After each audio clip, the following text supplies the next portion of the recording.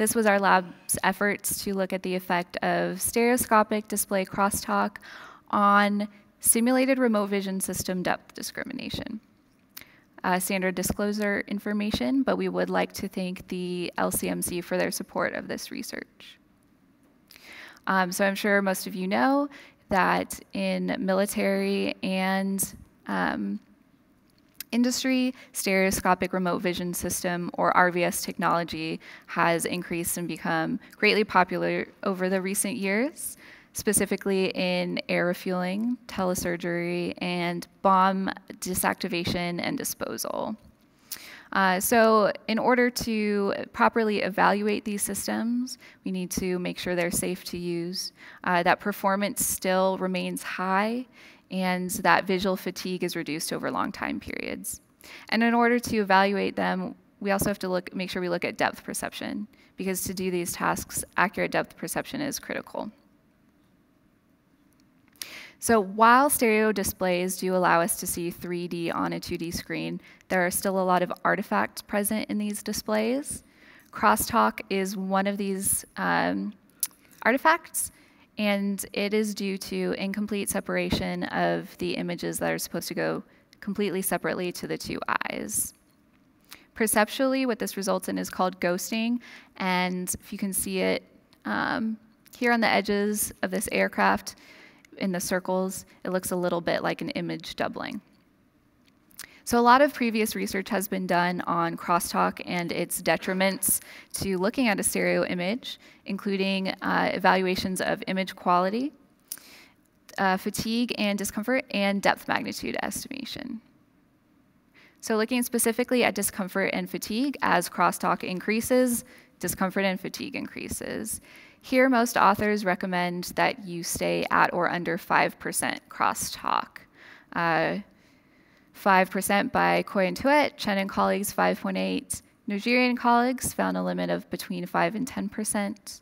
And Paula and colleagues, they looked specifically at workload on the NASA task load index and found that workload increased by 14% at 5% crosstalk. Looking at stereoscopic image quality ratings, as crosstalk increases, these ratings decrease. Here the recommendations are a bit more variable. So on the low end, it's recommended to stay under 2 to 5% crosstalk. Huang and colleagues looked at system crosstalk, which takes image contrast into account. They recommend staying under 10% system crosstalk. And Wilcox and Stewart recommend staying under 10% to avoid any reduction in image quality. Depth magnitude estimation accuracy also decreases with increasing crosstalk. So Paula and colleagues found that at 5% crosstalk, depth magnitude estimation accuracy drops at 8%. And Serlin, Allison, and Wilcox have done a ton of great research on this subject. They found that at 4% levels of crosstalk are lower, you start to see a reduction in estimation accuracy for both individual stimuli that you may use in a lab or natural scene stimuli. That crosstalk affects thin stimuli more than thick, and that not only does crosstalk affect estimations made from binocular disparity cues, but monocular disparity cues as well. So we wanted to look specifically at depth discrimination accuracy, and we had trouble finding any papers out there that look specifically at discrimination. Why discrimination? We're specifically interested in aerial refueling operators. And so when they use the remote vision systems to perform aerial refueling, what they're interested in is discrimination right before that boom is close to the receptacle, right? So they're trying to get the long boom into the receiving aircraft receptacle in order to refuel the aircraft. So depth discrimination, whether they can tell there's depth there or not, is critical for these AROs in order to avoid long refueling times, which is bad. The receiver aircraft is low on fuel, and to avoid any damage on the receiver aircraft. So the purpose of our experiment was to look at depth discrimination thresholds with increasing crosstalk. We wanted to do this on a hyperstereoscopic display in order to emulate the system that these AROs use. What we used to do this is we had a monitor, and the participant eye height stayed the same while the monitor moved. And so that was to emulate the user of the system moving above or below the design eye point, which is important because while crosstalk on most displays remains quite low at the design eye point, it can increase towards screen edges. It can increase with head roll, and it can increase with increased viewing angle, which is what we were emulating. So you can see the images down here. Just so you're not confused, the Post-it notes were just helping us line up some of our measurements. But here in the center image, you have someone at the design eye point of the display. Here on the left, you have someone who's moved their eyes below the design eye point, and here they move their eyes above the design eye point. And the white on the screen is 50% or more crosstalk. So you can see that crosstalk increases in the opposite direction of the user movement. Our participants, we had 11 participants, 22 to 60 years, median age of 33. Try and keep it young like the boom operators. And they just came from our local area in Dayton. The RVS display, so in order to emulate that, we used a ViewSonic passive stereoscopic flat panel display. It is a pattern micropolarizer, which is a bit out of use these days, but it is similar to ones used on the aircrafts. Passive circularly polarized 3D glasses, and again, unfortunately, they cut our peak white luminance down to 41.7. Our viewing distance, we kept at 33 inches, and then so these were our horizontal and vertical field of views. So before we started our depth discrimination measurements, we characterized crosstalk across our display. We did this using a chromometer with a 1 degree spot size, so you can see our setup right here. We took this at 5 viewing distances, 5 vertical positions where the chromometer was held straight at the display, and 5 vertical positions of the photometer where it was directed to the center of the display, and that was emulating those different viewpoints.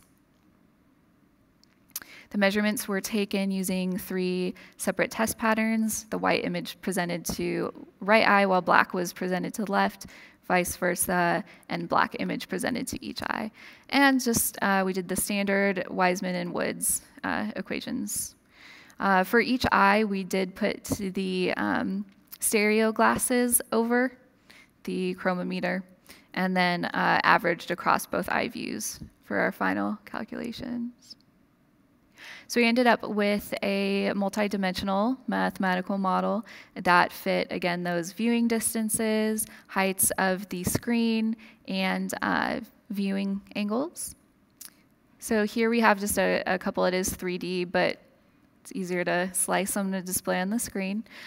So here, vertical head position was fixed, and crosstalk is defined as function of viewing distance and vertical position on the display. So you can see crosstalk increases both with viewing distance and vertical position on the display as you move away from the center. On the bottom here, the viewing distance is fixed at 33 inches, and crosstalk is defined as a function of vertical position of the head and vertical position on the display. And here we find that you get your lowest crosstalk when the user is 1.9 inches above the center of the display. However, for our current experiment, because we had a fixed viewing distance and the stimuli were always shown in the center of the screen, we were able to collapse the 3D model into a 1D model, shown here, where crosstalk is defined as a function of the height of the display relative to the user's eyes. We took these measurements quite a while ago, so right before we did the experiment, we took a few points and remeasured crosstalk just to make sure there was no screen drift. So that's what you see on the graph. As there was no drift, we went ahead and used this equation for our experiment. So for our actual depth discrimination measurements, we used a 3D virtual environment generated thanks to X-Plane. Here you can see our image of the Seattle-Tacoma Airport area. And again, our hyperstereo configuration was similar to those used in air refueling systems. So here's our lovely lab manager demonstrating our setup. We did use a motorized table to move the display, and it had an accuracy 2.1 inches. We did keep our participants at a fixed height and just moved the table. This was easier than moving the participant for every different height. We did start with a same chin height for every participant. We were getting weird results, and then we realized that fixed chin height doesn't equal fixed eye height. So for each participant, we made sure to adjust the chin rest so their eye height was always the same. So I already went over this in the last talk. We used our dual ring task for this, and the outer ring was always at the camera convergence distance of 9.7 meters. So when crosstalk did occur, the outer or reference rings, you never got a double image. You did on the inner rings. We took about 30 threshold measurements for participant, range of table heights, and we tried to take 3 measurements at each table height. Here again, the display and the contrast of our rings against the sky was 1.9. Okay, results. So here we just show table height and depth discrimination threshold. One participant was excluded from analysis as their means were 25 times the rest of the participants. Again, 3 measurements per table height, so we just took the median for our analysis. And we found that for our 4 highest table heights, the threshold was 1.26 centimeters with the effective participant removed, which equates to about 2 arc seconds. So again, with the hyperstereo, you are getting quite great stereo acuity measurements here. Okay, so actually changing the table height into crosstalk using that model that I showed you earlier. And again, this is depth discrimination threshold. So we did find, as expected, that as crosstalk increases, depth discrimination threshold increases. And we got quite a good fit at a highly significant fit. So if we looked at our 4 lowest crosstalk levels, which is 2.5 and lower, we found no significant difference in depth discrimination thresholds at these crosstalk levels. However, we did find a significant difference between the threshold at 5% crosstalk and 2.5.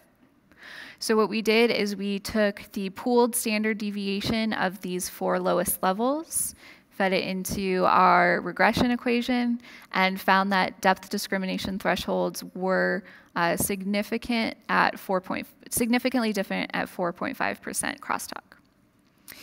At 4.5% crosstalk, the depth discrimination was 2 centimeters instead of that 1.26, which is 59% higher.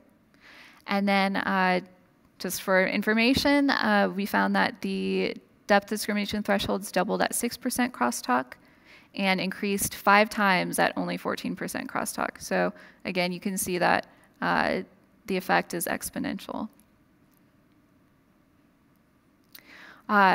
Again, depth discrimination thresholds increased with crosstalk, significant increase at 4.5. This was very nicely in agreement with those earlier papers that I showed. So again, the research by Serlin, Allison, and Wilcox, sorry, So they recommend crosstalk no higher than 4%. That agrees greatly with that. And again, the studies that looked at discomfort and fatigue around 5%. It agrees with that nicely too.